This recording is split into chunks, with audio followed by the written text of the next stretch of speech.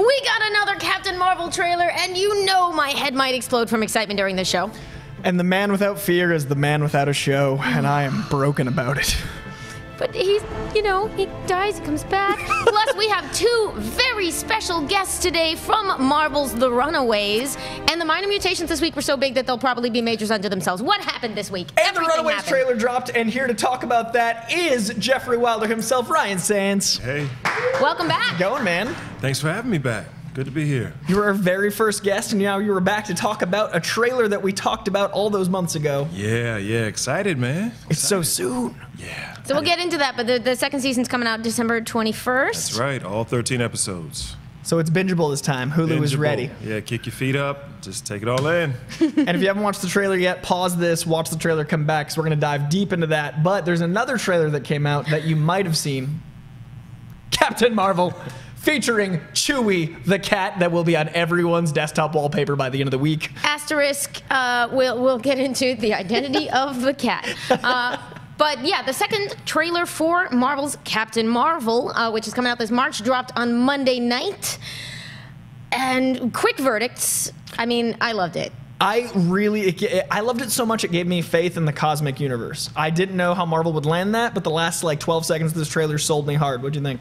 Looks incredible. It was funny, you know, I think all of us that knew what was going on, knew that the old lady wasn't necessarily a kindly senior citizen bus passenger. We knew what was going on. So it was kind of cool that for the people that didn't, they got to see, see what Captain Marvel is really up to.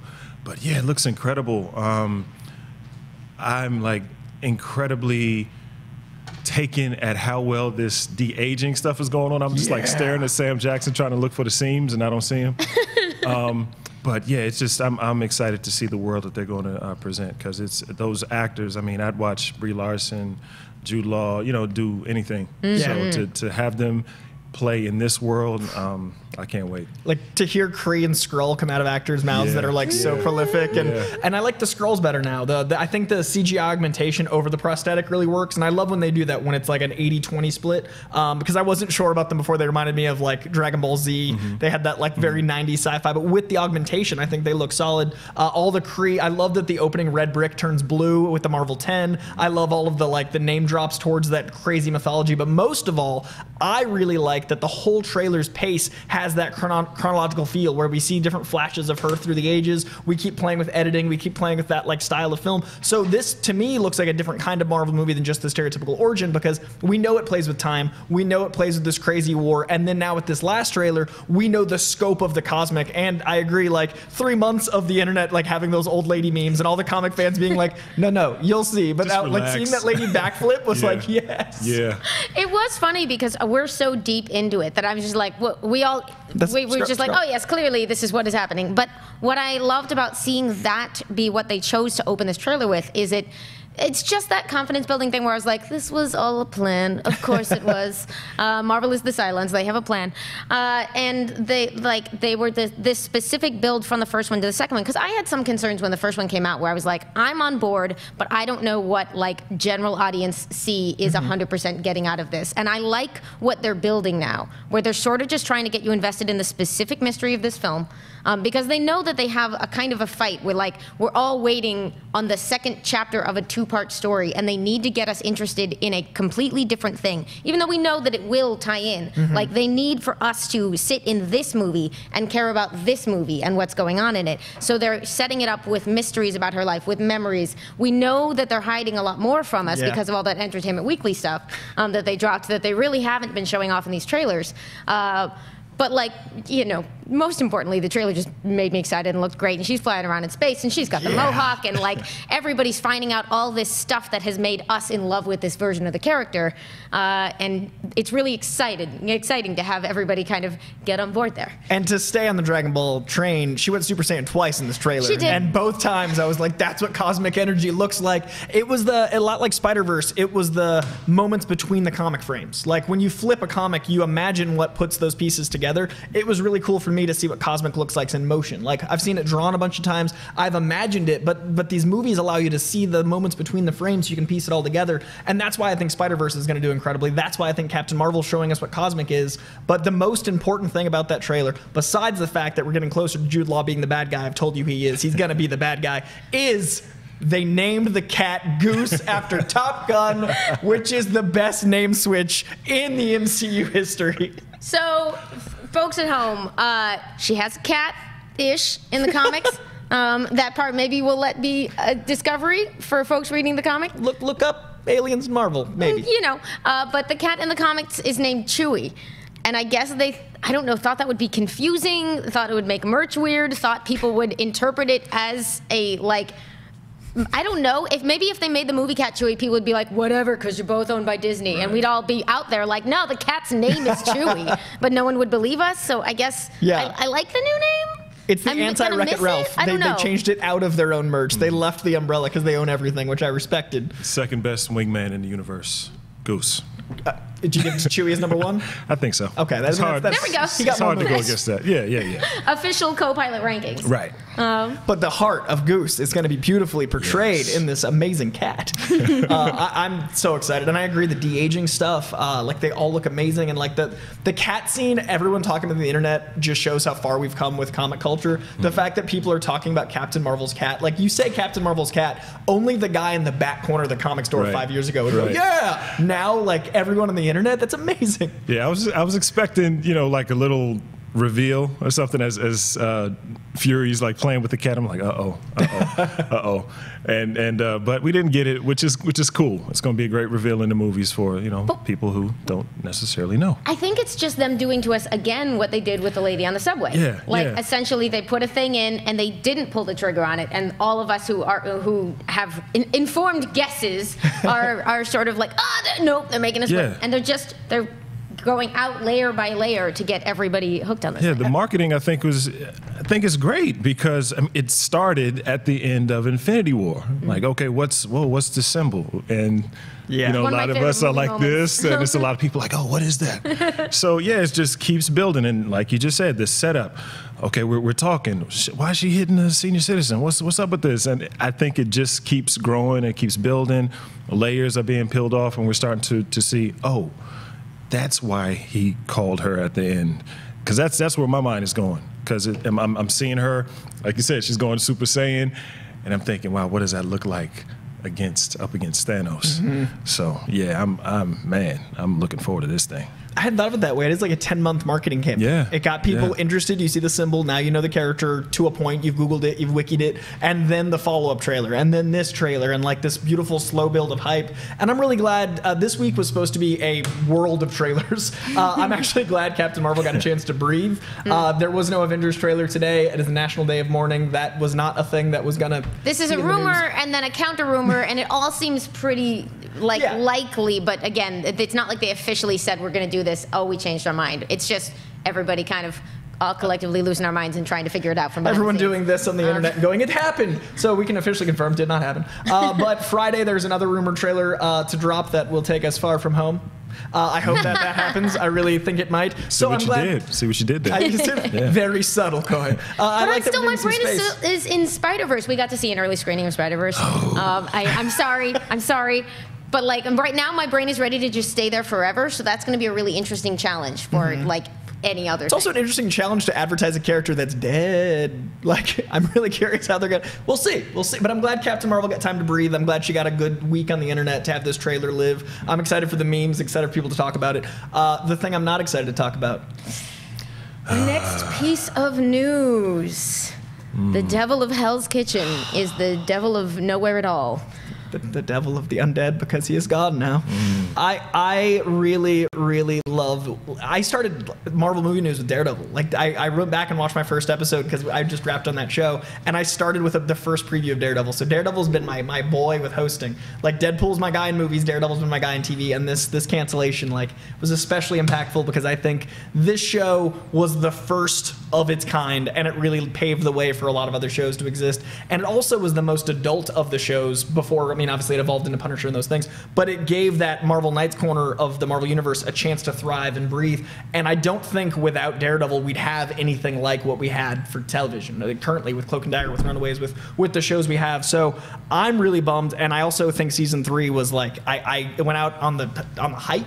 But like it was so good that I wanted 4 and 5, and I wanted to grow with these characters, and I loved every supporting character. I loved the leads. I loved the world it built. So Hell's Kitchen felt really important to me. Hell's Kitchen was a big part of my Marvel experience, and arguably Daredevil might be my favorite property of like the translation. So I'm definitely affected by this cancellation, and I'm worried long term what this means for what's going to be gone if Punisher season 2 is the last, which we assume, Jessica Jones season 3, like all these things. What do you think about the cancellation as far as impact? Yeah, so we got the news on Thursday that Netflix has officially ended their Daredevil series. They said, like, the quick hits for those who might not have read the info on it, they've said that the series will stay available on Netflix for, quote, years to come. And both Netflix and Disney issued statements basically saying that Matt Murdock has a future, but we don't know what that means yet, obviously. And I did, like, I had to laugh because this announcement dropped a day after Daredevil 612, which was the end of Charles Soule's several years long run on the character, and was ending with like a big death of Daredevil thing. So he tweeted, he's like, that was only supposed to end my run. And he followed it up with a very sincere appreciation to the wonderful folks who, like, because I think sort of unanimously agreed on, like, incredible people worked on this show. Yeah. They accomplished some great things. They made me love the Punisher in a way that I did not think was ever coming. Just wonderful actors, wonderful series of showrunners working on Daredevil. 3, I think, really great seasons. But yeah, it does raise those questions of, like, I mean, I assume the rest of the Netflix verse will be following now that Iron Fist, Luke Cage, and Daredevil are down. Yeah. And it's part of this shifting future. This has, for my guessing opinion, this has to be, for me, a result of the changing corporate landscape and Marvel wanting to keep things in-house, or Disney wanting to keep things in-house, or with established relationships. It's, you know, we don't have the viewer figures, so we don't know if it took a crazy nosedive, but like, it's sad. It's sad for that to be the reason. And I love the internet being like, it's going to move to another network, it can be saved, but it's so prohibitively expensive to rehire actors because they can be like, wait a second, I was fired and this is a new contract. I'm not saying they would do that, I'm just saying that's the thing that studios are going to look at. I would also guess that Netflix owns a piece of this forever. And therefore, like, you wouldn't want, if you're another network, say, just cold numbers, if you're another network, you don't want to send someone to your competition to watch the first 3 seasons of a thing. There are certain, like, studio things that just don't allow for this. So I personally don't have a lot of hope in it being picked up. I really hope I'm wrong, but like this being canceled, a bummer. We don't want to pressure you on talking about the guessing about the business side of it, but like as a Marvel fan, how did you feel about this news? Oh man, it was tough because this season blew me away. It was so incredibly well done. You know, like I come to Daredevil and I'm expecting the fight choreography. You know, I'm expecting the hallway fights. You know. But like, I'm also an actor. I'm an actor, so from a performance standpoint, looking at the work that they were doing on screen, starting with Charlie Cox being just amazing in the role, and just how can he be so lovable and so tough? Matt, yeah, it's like, oh man, you're almost there. Make a good decision. You didn't make the good decision, Matt. Just give him a hug. Give Foggy a hug right now or something. Oh, you're gonna take the wallet, damn it. But and like Wilson Fisk, Vincent D'Onofrio, man, like he's just you cannot take your eyes off of this man when he's on screen. Oh man, what's Karen's boss, Jeffrey Cantor? I forget his the character name, but I did a show back with Jeffrey years ago, so I always light up whenever he's on screen. He's a personal favorite.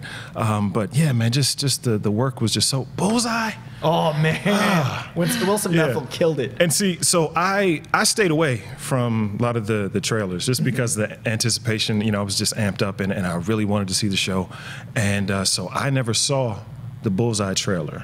Oh. So when the bullets are flying and then people are starting to get picked off, I'm, oh wow, here it is. And then the ricochet, I'm like, oh, here it is. Yeah. So it was just so well done. storytelling, action, you know, the fighting, the performances, the writing. Just big props to everybody who worked on it. And it's encouraging to hear that he will live on.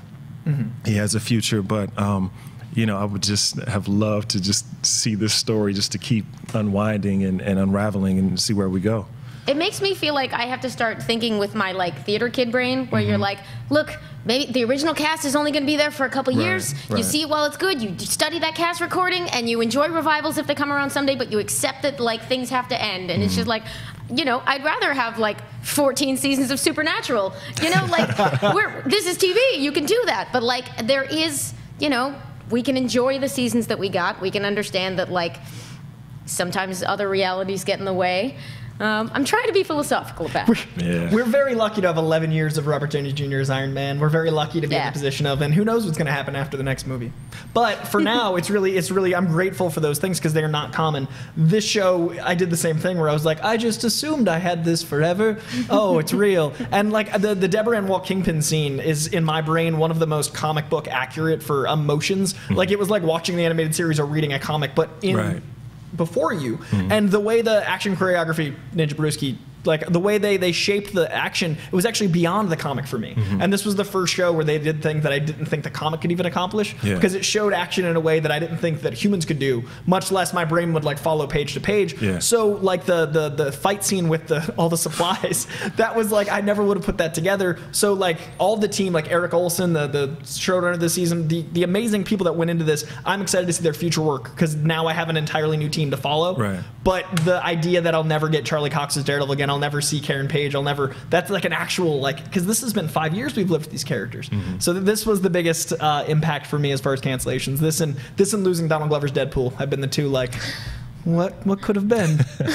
Especially with the ending of season 3. Like, it had a bow, and then they're like, but it's not a bow, and then they dove back in. I was like, ah. And we did, like, it's been reported that, like, they were ready to go into season 4. They were working towards that, and I don't know, whatever the decision-making was behind the scenes, like, it is a shame because it doesn't seem like they were done. Well, scripts were done for Luke Cage, and then boards were up for Daredevil. So, like, these shows keep getting everything cut right out from under them. At least Iron Fist had just wrapped, so I doubt they were as far along. But Luke Cage, like, it sounds like they were moving, and then Daredevil sounded like it was like there were people in offices like, what happened? So it's a real bummer, and I'm really curious what the landscape is. It does make you feel like Jessica Jones is going to be like reading Alias all over again, her original comics, where it's like you get 4 arcs and then it's going to disappear, and you're just going to slowly hook people on it for the next 10 years and hope that there's ever more. Like, and then you're an Avenger. Well recreated. Yeah, it's a good problem to have, though. You know, because it was done so well, it hurts. But at least we got what we've got, and like Netflix. I can't say Netflix. Netflix said it'll be up for years. So the rewatch is coming, and Punisher season 2 is coming. We'll get to a little piece of it again. Now another trailer dropped this week, and it was a trailer that was action packed. That felt like another comic that I really enjoy. That also felt like a very good translation. But this trailer had a dinosaur in it. I am, of course, talking about the incredible Runaways Season 2 trailer. That came out of, like, there was no teaser, it just exploded. Like, the teaser was this, and then the trailer was, like, holy crap, man. What was it like for you to watch the trailer for the first time? Oh, man, we got the email that morning, and with the little link, and to, you know, just give us a heads up that it was coming out. And I'm sitting there in my place looking at it, and just, I was amped. You know, I'd seen little things here and there. We got to see certain little scenes, but man, it's just been amped up. The effects have all been amped up. They look great. It's so much more action. We got the little MCU tie-ins that we can talk about later. But yeah, man, I'm excited. Because the first season kind of ends where the books take off, and this looks like the books in a way that season 2 can. So I'm really, what were your first impressions? I have always been. You can probably make an entire clip show out of me being like, they're gonna make Runaways? They're making Runaways? They made Runaways? It's like my whole life on Heroes, the way yours with Marvel Movie News is Daredevil, is probably all me being like, what?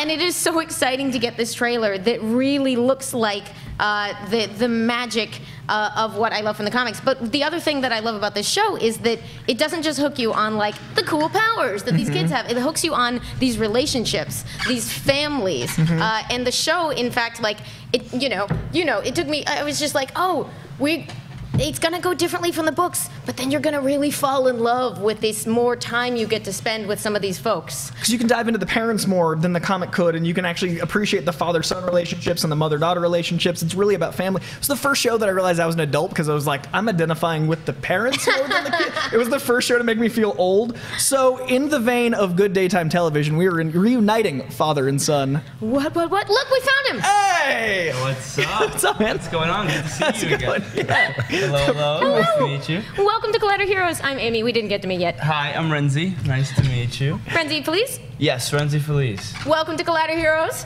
Thank you. Thank you very much. So I love that we have father and son on a show about fathers and sons. I love it. Good to see you. Good seeing you. I saw him on the way in. He was like running in, and I was like, "What's going?" I was like, "What's going on?" I had no idea. This is great. Am I at the right set? What just happened?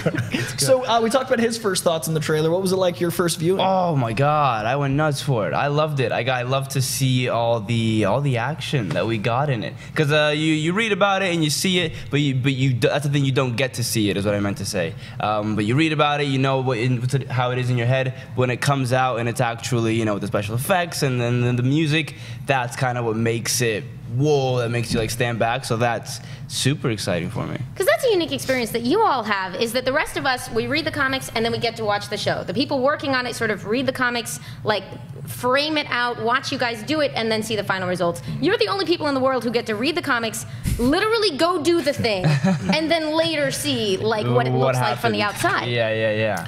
Yeah, sometimes it's so different. It's one thing to see it on the page when we're at our table reads and, oh wow, that's going to be cool, it's going to be cool. And then on the day, we have to use our imagination a lot. Yeah, exactly. Yeah, okay, there's something coming in from over there, and there's a ray of light over here, but like Rhenzy said, to see it come to life with the finished effects and the music and the way that our show is shot this season. Man. Oh, so cool. That's what kind of makes you step back and seeing that final result, because up until then, it's all kind of trying, I guess, especially when you're on a set with the 6 other actors, 7 other actors, you're trying to all get everyone to react to the exact same thing that's all in our heads. So that's a tough part to kind of choreograph.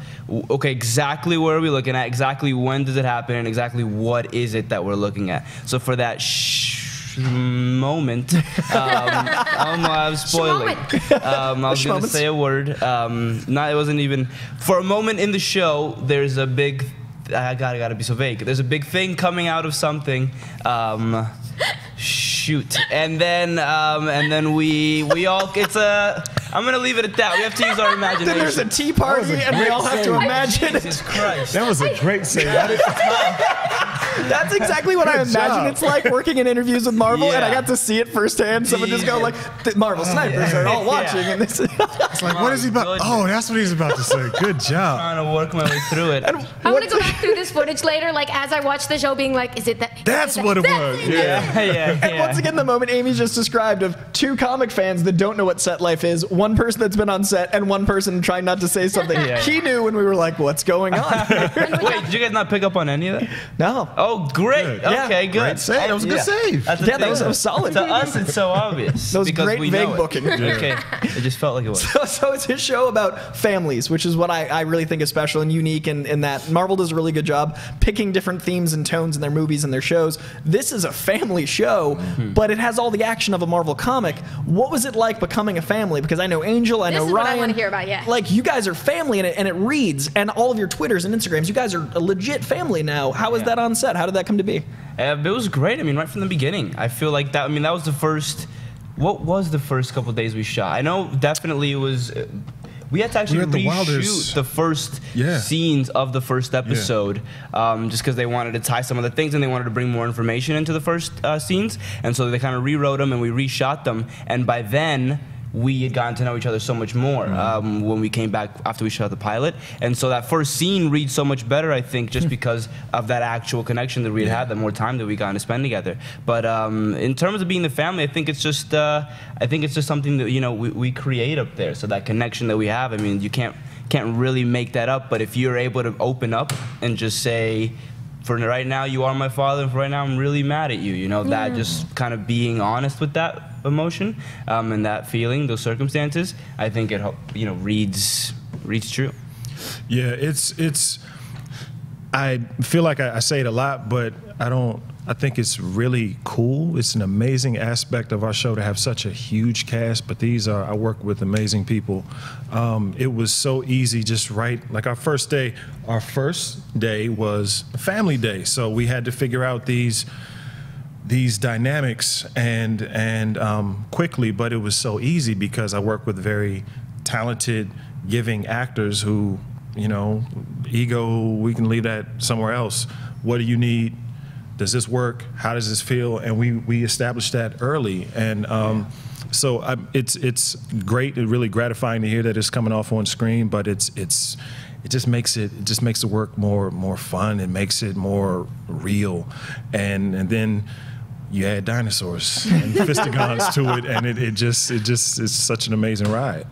And it is one of the things that makes the show, really sets it apart, is that you do have an enormous cast, but everybody has an essential part to play in this sort of giant tapestry. But the other thing is that y'all don't get to just hang around and be a family most of the time. I'm gonna guess, spending a lot of this season apart with your separate families. Yeah, being on the run and all. Yeah, it was. We did have, but there's a moment there actually in the trailer, which is funny that we brought it up, because there's a moment you get to see, so thankfully you get to talk about it because you saw it, right? Are we good? Okay, good. Yep.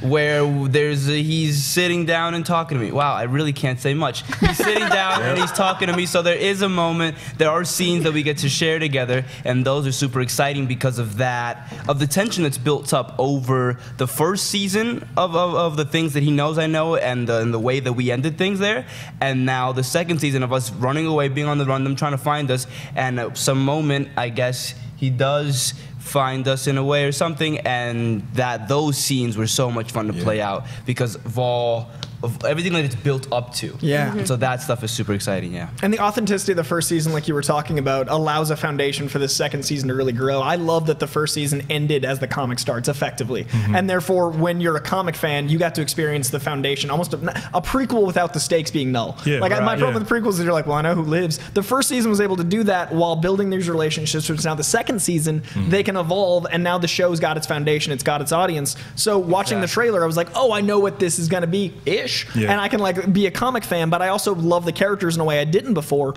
Now, when so I met you at a set visit, so I got to actually be in the hostile environment, and it was really cool because everyone that popped in and out of the set was a family, and I'd never been on a set visit that didn't feel like a work day. When like people were working actively and then transitioning in and out, and then people would pop in and they'd feel like their character, and you'd see that fade away into actor conversation. Was that the situation on like social days, like when you guys would run into each other? Was the set always so family oriented to the point where like people would hang out after rap? Yeah, well, you know, we have a little hangout spot across the street from the lot that we found ourselves celebrating birthdays and all that kind of stuff. Aww. But yeah, I mean, it's a great mix. It really is a great mix. I mean, to see us like in between scenes, it's like a auditorium full of chairs for all of the castmates, right? All the cast members.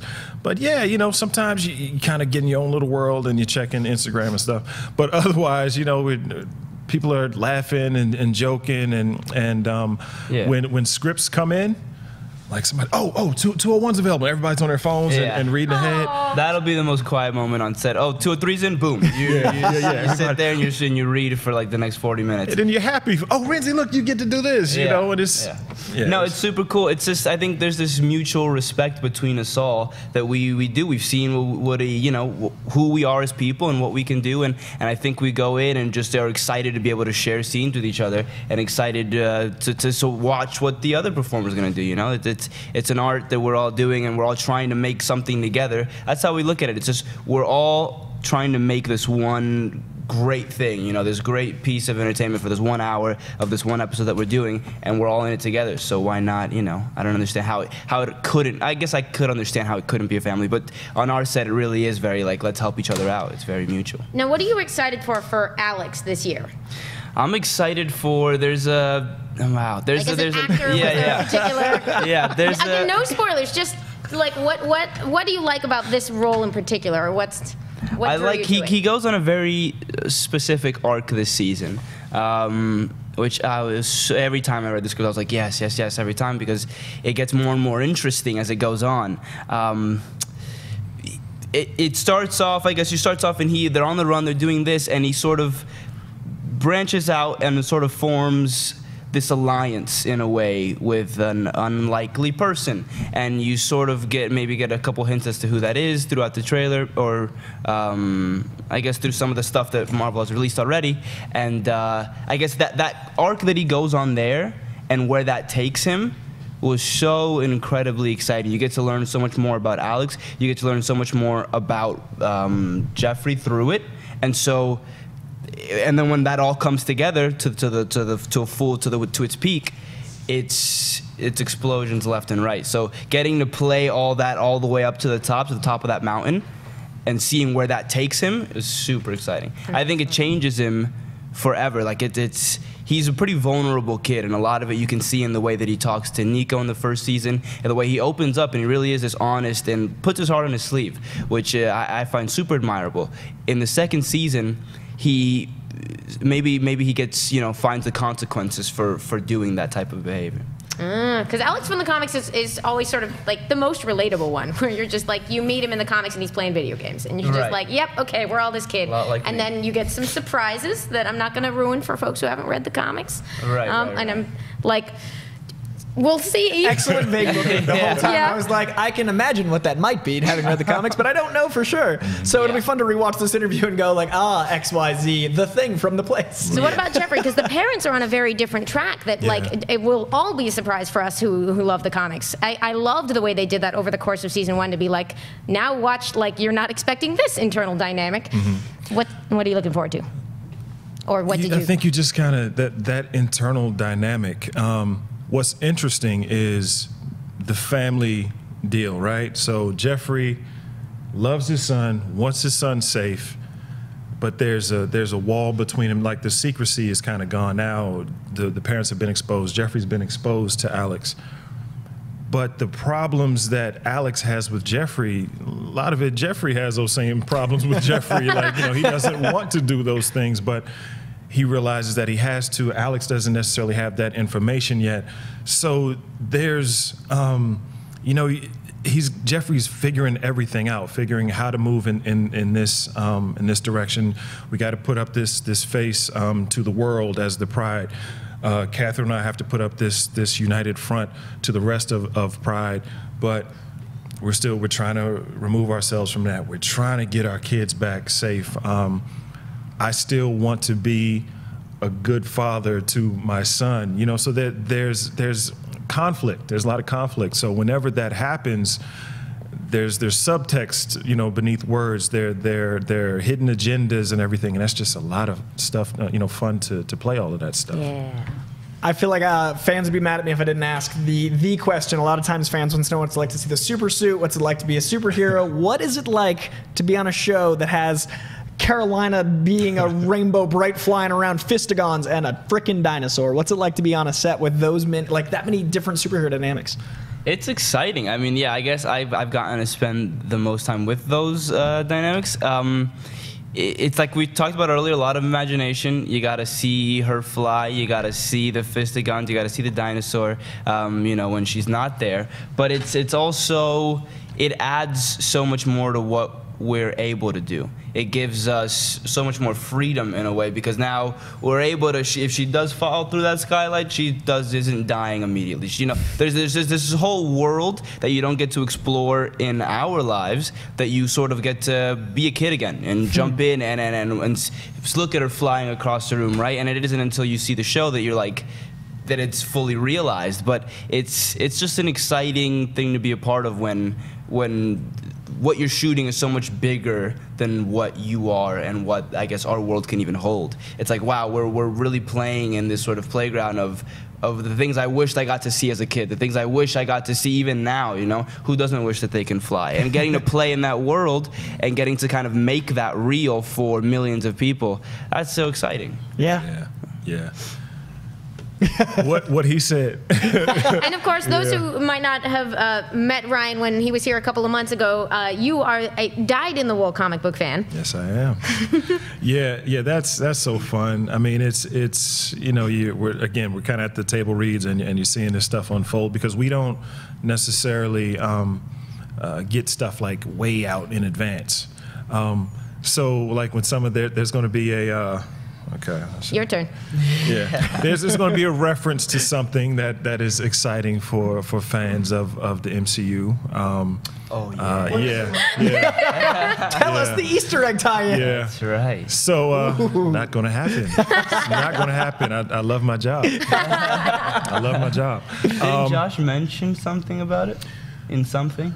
I think he mentioned that it existed. Okay. And we've seen certain characters exhibit some very similar eye traits to there's your homework. Another tie-in. Collider Heroes fans, which was really fun to see. I don't think that's too much of a spoiler because I'm just going to randomly mention that there was a comic a few years ago that was a prequel to the Doctor Strange movie that was an official MCU comic that may have featured a Minoru, and who knows if those things are perhaps connected in the world. MCU is one big thing. I don't know. I just watched the trailer. I don't have any secret knowledge, but I have no secret knowledge. I just know that Hulu is a great company that should make more of the show because it might. I can just say that publicly. Good man. I like the way you think. I'm just saying. I'm just separate from all this. Now, you guys have been part of this universe for a bit now, and you've grown as a family, as we talked about, and that is very important. As comic viewers, I mean, you're a ride or die comic fan. We talked about how you got to grow, like Avengers video game is how your character's introduced, and you as a human got to grow up with the Avengers being the forefront. What's it like to be a part of a Marvel property and then go like watch Spider-Verse? Like, is it cool to be like, wait, these guys are friends of mine in that other reality? Right.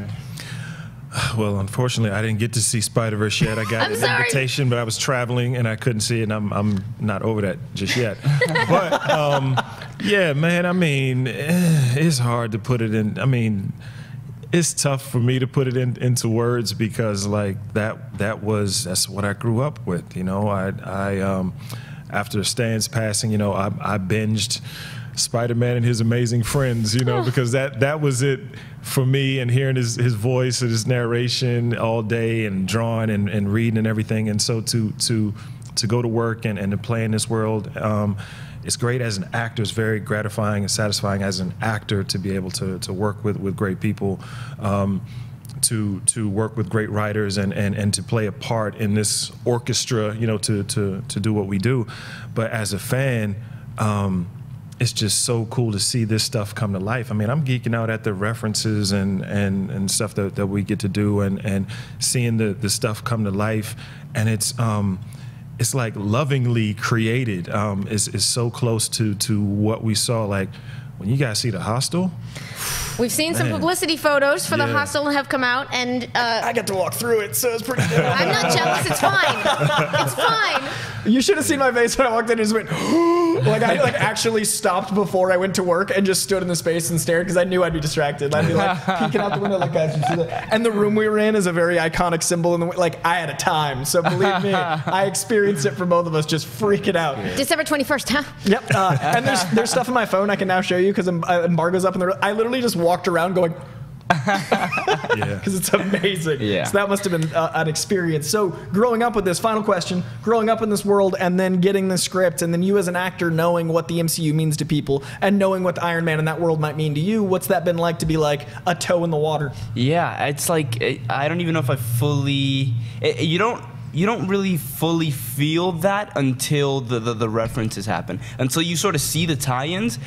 that and the fact that just before every episode plays, that Marvel screen comes up and the page is flipping through, that freaks me out every time. Because that's the stuff that when I was watching, you know, Spider-Man when I was growing up, and then the X-Men when I was growing up, that's the first title screen that would come up, and I would be like, oh my God, all right, we're getting ready for a Marvel movie. And now to see that same title screen up before the TV show that I'm on it's like, that is mind-blowing to me. But it's those tie-ins that sort of really make it, whoa, we really are a part of this universe, this thing. Like I make, no, I don't. I make a certain reference in the show this season, and that's wow. I wish I could say it because it's a good example.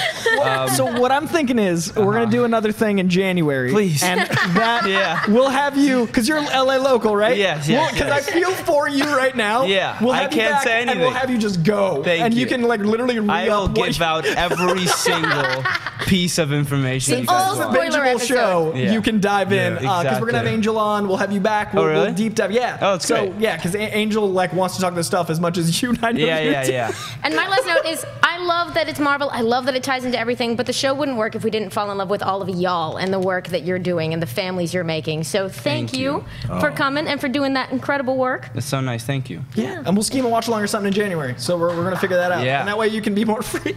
Let it all out. Good. Thank you. All right, so we're going to jump into some minor mutations and figure out the world of comics and where everything is going. It was a crazy week of minor mutations. So much news dropped in 1 week. It was insane, because on a normal week, this stuff would have been lead story because we are getting a Shang-Chi Master of Kung Fu movie. What? This is the Marvel movie that they stole the Wonder Woman screenwriter for that we talked about a few weeks ago. Shang-Chi is getting a movie. It's official. And there's another exciting movie. Blue Beetle is getting a movie. They just quietly put that out there this week. So many movie announcements, including... On the DC side, Jaime Reyes is coming for us, and maybe Zatanna? This was just dropped into a larger article about a bunch of movies that are in the works, and it was reported as if authoritative. A solo movie for Zatanna? I mean, I'm into it, but where did this come from? Also, Preacher is getting another season, a show that I love has done as well as it has because it's as crazy as the comic. We're getting more Preacher that has been renewed officially. Speaking of as crazy as the comic and a little bit difficult for us all to process, the tag scene from Supergirl this week is leading us into Elseworlds with just a cacophony of Easter eggs and slaughter and 90s Flash references and so much good stuff. And speaking of that crazy crossover, this image alone has changed my whole world because that is a bat symbol reflecting Batgirl, that is Wally West and all of her Queen switching actors, and that is Supergirl going, I'm here to talk about this excitement. I can't wait to see Supergirl interacting. Barry Allen, all real life. And he wrote in the notes, Batsignal is cool. Lots of O's. We're losing it this week. But who's not losing it? That's sort of a disrespectful segue. But I loved this article. Michael B. Jordan talked about taking care of himself after the Killmonger role. And I thought this was really cool, and I was really happy to hear him talk about it, so we'll get into that. I thought I couldn't love him more. Then I read that article. And then we have one of the most iconic and incredible modern runs on Batman is getting a video game. This was retweeted by Scott Snyder, so that is a stamp of approval if I've ever seen one. The Court of Owls video game. Hype, hype, hype, hype, hype, hype. So yeah, all of that's happening. Out of that, what was the article or bit of news that struck you most? Wow, so much. I loved Court of Owls. I'm a big Greg Capullo fan, Scott Snyder. So yeah, I was there for it all, and I can't wait to see how that translates. I was a big, just Elseworlds, period, like comics fan. It was just fun, like, you know, Marvel's What If, you know, just to see something that didn't affect anything else, just tells a weird story, and let's see where we can go. Those CW shows, they've been killing it for a while. Me being as old as I am, I'm jazzed to see 90s Flash, you know, and that's just gonna, it's just no way that's not gonna be fun. But Shang-Chi, okay. Tell our audience who Shang-Chi is. Okay, he is the master of Kung Fu. Let me tell you. When I was a kid, before I thought I would ever be Jeffrey Wilder, I wanted to be Bruce Lee. Bruce Lee was a real live superhero to me. I watched Chinese Connection. I had that on Betamax. If you don't know what that is, look it up. I watched it over and over and over again. So when I found out, I knew who Iron Fist was before I knew who Shang Chi was. So I was a huge Power Man and Iron Fist fan because it hit the sweet spot. I saw an African American superhero, and I saw a living weapon martial artist. So that hit me twice. Perfect, right? So then I'm looking at Shang Chi and like, wait a minute, this guy's a martial artist and he's like a superhero. And just because he's like the baddest man on the planet. So I was like always a big fan of that character, and I drew him back in the day as much as I drew, like I would draw him and Iron Fist, cool. Fighting together, and so yeah, I'm really excited to see what that's going to look like. So it's just a whole bunch of comic goodness. Yeah, it's been a big week. Yeah. And speaking of art, you drew a cover of Runaways, which we had teased last time, so I want to make sure people can find that because issue 13? Issue 13, yeah. Variant cover by Jeffrey Wilder himself. I just to me, that's still one of the craziest accomplishments of like comic fan, comic actor, comic artist. Made it all happen. You have like the cool hat trick nobody else has. It's amazing. You and Kevin Smith have that trifecta of like did the thing. So this week, I think we needed to actually before we talk about he just described Shang-Chi. Yeah. Can you give a 30-second Captain Marvel since we didn't get to cover that in the trailer talks? A lot of people have been asking who Captain Marvel is. If you were to give a 30-second as he just did with Shang-Chi, who is Captain Marvel to you? Okay. Captain Marvel is Carol Danvers. And depending on which version of her story they end up going with, she is an Air Force pilot who sort of gets... Originally, she was involved in sort of an accident involving alien tech that imbued her with superpowers. So she became, in the regular comics, she became a superhero with the name of Ms. Marvel for many years. Traded names a couple times, Binary Warbird, had a lot of ups and a lot of downs, ran with the Avengers for many years, and in the year 2012, picked up a new name because she derived part of her legacy from the Kree warrior Mar-Vell. She took a name that he and Monica Rambeau and a few others had used. Captain Marvel became her superhero name, and she was sort of reborn in herself. She has a fantastic, there's a great Kelly Sue DeConnick quote, like Captain America, when you knock him down, he gets up because it's the right thing to do. When you knock Carol Danvers down, she gets up because F you. That is a perfect description. And we'll see how much of that, like Kelly Sue DeConnick kind of, in some ways, redefined like the character. There's a ton of great work that went before that, but it is the perfect place to begin. It's the one Kevin Feige shouts out. If you're curious about her, start with that run, and it will make you fall in love with Carol. It'll make you fall in love with her mysterious alien powers. They're playing with her origin in the comics a little bit right now, which I have a feeling will end up, we'll have a new origin by the end of next year between the comics and the movies. But she will be the mighty warrior that we love, and I'm very, very excited for it. And there's a limited run called The Life of Captain Marvel in the comics you can pick up, which is kind of like a retelling and revamping origin. A lot of people tweeted us like this morning asking who Captain Marvel was, so I'm going to grab that clip, send it your way. That's who that is. I also kind of talk about the Michael B. Jordan thing. Yes. So I found this article, and it fascinated me because a lot of people talk about like method acting or the ramifications of a character and all these things, and it's kind of become this like silly trope, like the idea that Daniel Day-Lewis wouldn't wear a jacket on the set so he got pneumonia, and like like it's actually affects some people, like depending on how deep you go into a character. And Michael B. Jordan realized that Killmonger was isolated his whole life. He realized that he removed himself from society, and that shaped the way you feel that character. Now everyone has a different method and everyone goes into a character differently, but it really showed on camera. They didn't mention his isolation, but you felt it, which I thought was fascinating that he took that to such a literal level. He went to therapy after playing Killmonger because he felt removed even after they wrapped. He felt like he had isolated himself to a level that he didn't feel well, and he didn't realize for a few weeks that was the feeling. He just felt off and he just wasn't feeling okay. So he took it upon himself, as well as he treats himself physically, to make sure mentally he was as well. So he went to therapy, and I thought it was really cool for an actor of his global stature to be like, no, I needed help, so I got help. Because mental health is as big of an issue, if not more of an issue, as physical health in this country. But we don't talk about it because we've decided that our brains are supposed to be like fortified. It's not the 50s anymore.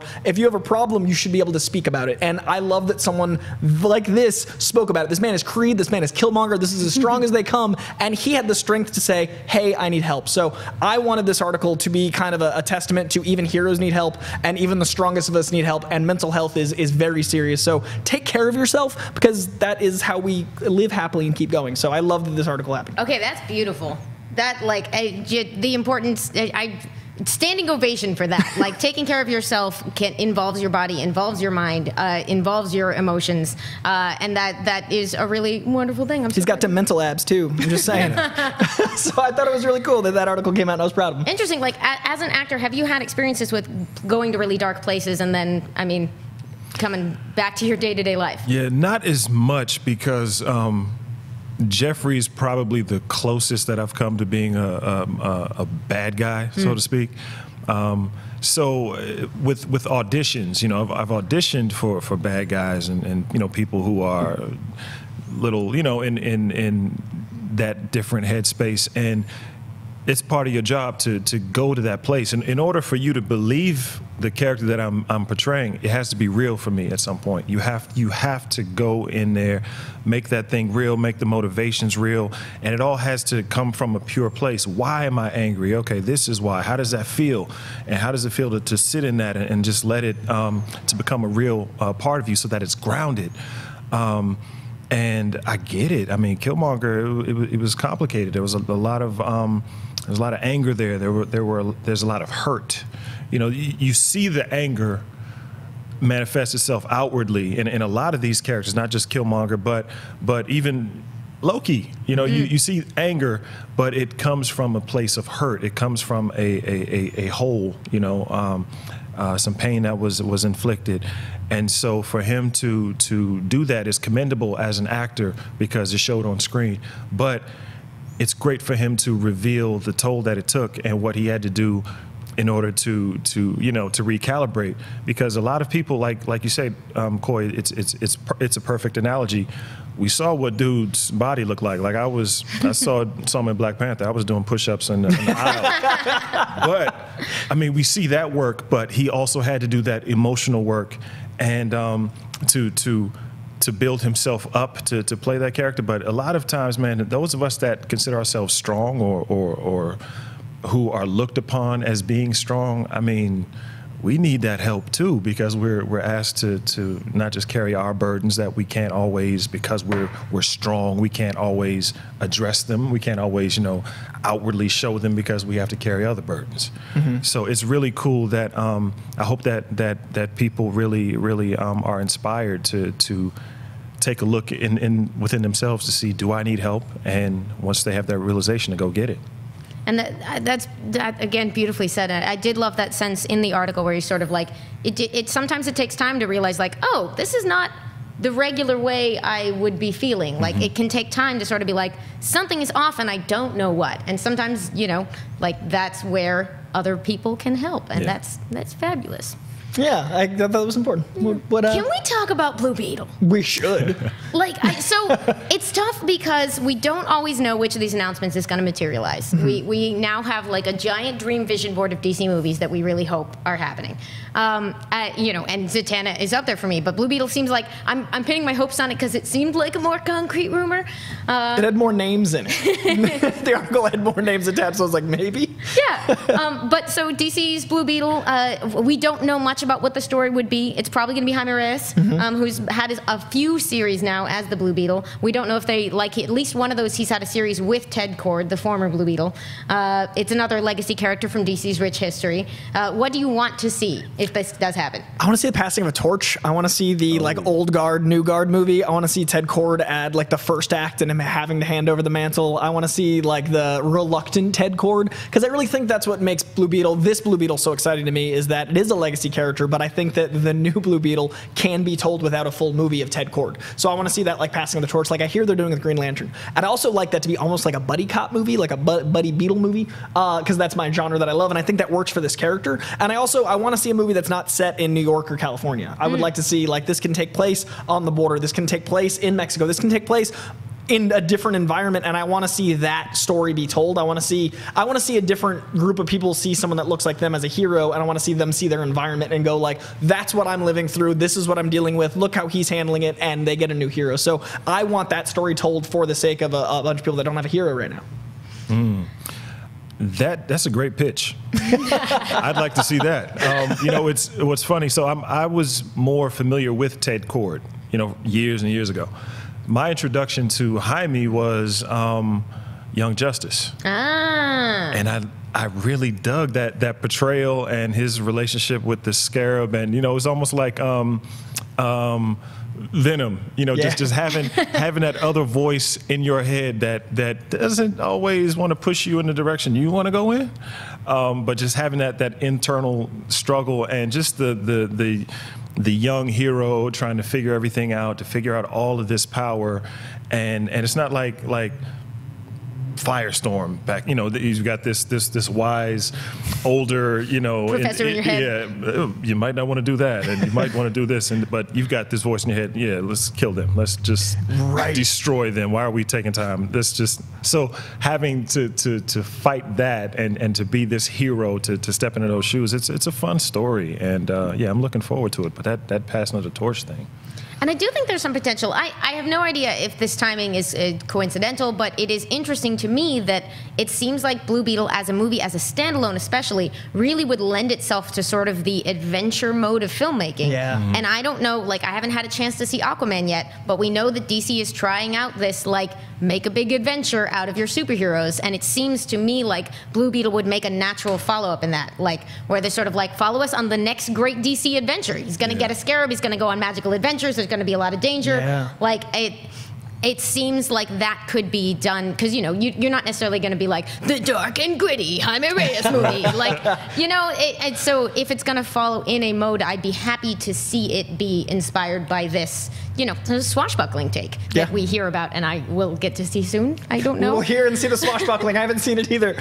So briefly, I want to mention this image before we go into the comic stuff. The image of the Batsignal, I think, is one of the coolest ways to tease a character. I love that they keep showing us a lot of Wally West in Oliver Queen's outfit, and vice versa. This image of that four, effectively, because I'm going to count the Batsignal as a character. The four of them in one moment, that's the fun that we're talking about Blue Beetle. That's the fun of the DC TV universe. So I'm really excited because I'm watching Flash and Arrow simultaneously trying to catch up, and then I'll get to League, and then I'll get to Supergirl. But right now, I only have a few seasons in me, and I already am in love with these characters. So I'm really excited to see this crossover, and every image they've teased has been great. I love how Stephen Amell runs his Twitter and his Facebook, and I love the social media as a guy going, I'm excited, you should be too. We have no reason to have a soft spot for people on the internet just shouting that you should be excited about things. I don't know what you're talking about. What do you mean comics are great to yell about on the internet? Comics are great to yell about on the internet. Are there any coming out this week that maybe we want to talk about? I do believe we have a comic list of the week, and let's see. It starts off with a book that is very near and dear to my heart because it is both a seasonal book and a certain merc with a bag of presents. It is Deadpool versus Santa. Deadpool #7 is my #1 pull of the week. Surprise, surprise. I am also going to live up to my stereotype by telling you to read some Kieran Gillen and some basically not serial numbers filed off Dungeons & Dragons comics. There's a comic called Die, and if you're looking at that cover and you're thinking it could assemble into a D20, you and I both need to be reading this book. And then #3, it took me a second to see that. And our #3 book of the week is Doomsday Clock #8. If you haven't been reading Doomsday Clock, you should start at #1, but #8 is going to be crazy. This book is so intense, and I'm loving it, and I thought I wouldn't because that is so sacred to me, the Watchmen series. Next up, we've got a brand new #1. There were a bunch of great starts from books this week, but I wanted to shine a spotlight on this one because I'm really excited for this take on Martian Manhunter #1 out this week. And then Batman #60, I continue to be deeper and deeper in love with Tom King's run on Batman, and this is actually a good place to jump on. It is a Penguin story. There's been a couple Penguin stories on the way to here, but Batman #60 should be a pick-upable, approachable book. Want to tell me about Die? Because I'm very intrigued. Okay, Die's a new comic from Image. It is the new one from Kieran Gillen. He, of course, writes Wicked and Divine. Issue 40 of that is out today, but I figure if I haven't got you by now, you're just going to catch it and trade later.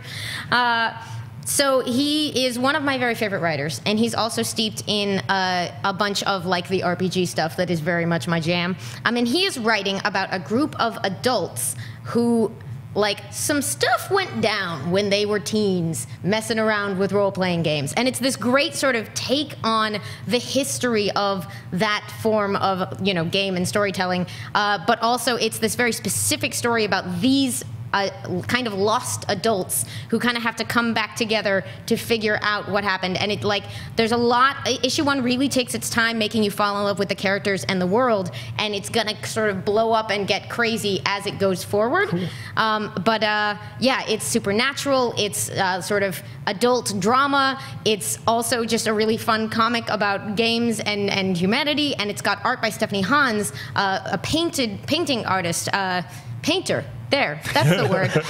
What do you call it when they paint? She does a painted style of illustration that you might have seen from some of her Marvel work, but this is, I think, like either her first regular ongoing interiors or like one of her first. I'm really excited for this pairing, for this book, and it starts this week. Hell yeah. Any of these jump out at you from the 5? Unfortunately, I am behind on everything right now. It's been a little hectic, so I'm playing catch up with everything. My stack is just growing. So the Martian Manhunter has always been kind of intriguing. Because as a kid, I thought, okay, he's like Vision, kind of, and then it's like, oh no, it's a lot more to this character.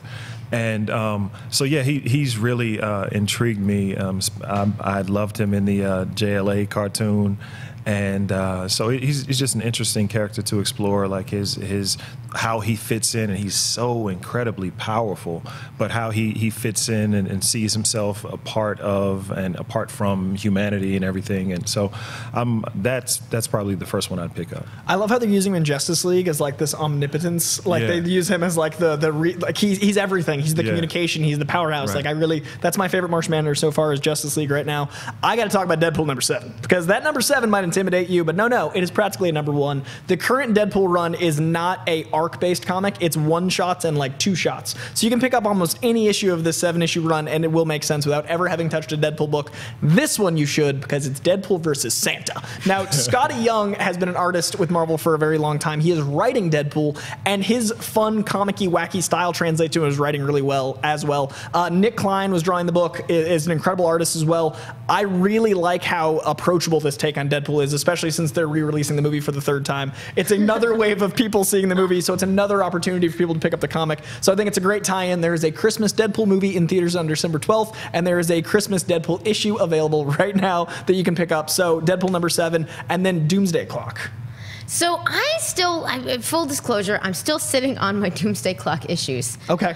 But you sell me on that this is working. So I haven't read I did read issue 7. So it is evolving into a great meshing of universes. Like the way they utilize the Joker actually fits in the canon of what I consider Joker's lack of canon. Okay. And the way they've reinterpreted Rorschach really bothered me at first, but really sold me once it developed. So all of these characters that I love from Watchmen are being remanipulated, full disclosure, they're being manipulated to fit into the DC universe. And the first 3 issues I was like, that's what do you do? But now that they've all been breathing in this universe, I buy it. So it was a slow burn of me going like, Watchmen, and me being the fan going like, no. But I kept at it, and now I really love seeing it. At the end of the day, it's really exciting to see Batman and Rorschach talk. At the end of the day, it's really exciting to see the Joker anywhere near any of the characters we love from that world. So it took a bit, but now that they're here, I consider this like an Elseworld. It's a separate story. It's seeing all these characters, and it's really fun. And it's that slow burn Alan Moore that we liked Watchmen about, but with characters that we can appreciate in modern.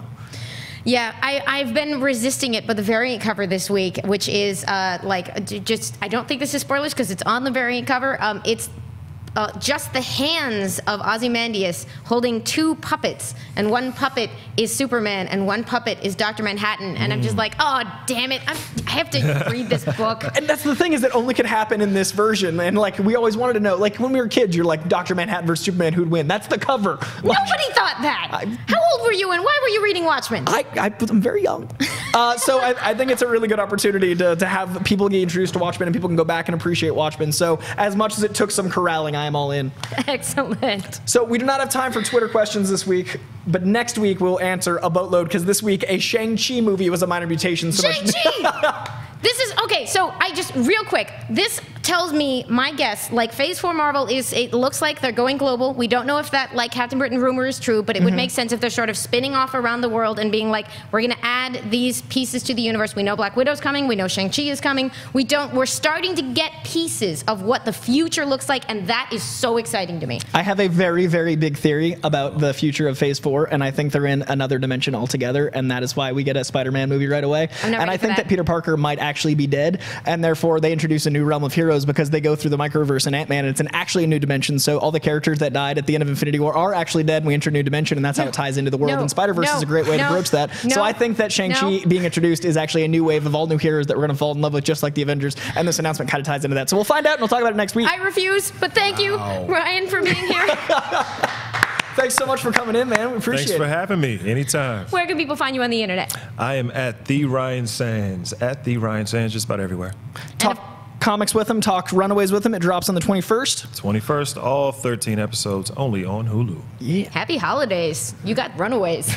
And so until next week, stay sweaty, y'all. Hey everybody, Mark Ellis here. Thanks for watching this episode. You want to watch more? Then click up here. Or you can click right here for more great content from Collider. If you haven't subscribed to Collider Video, do so right now and share this vid with your friends. Thanks for watching.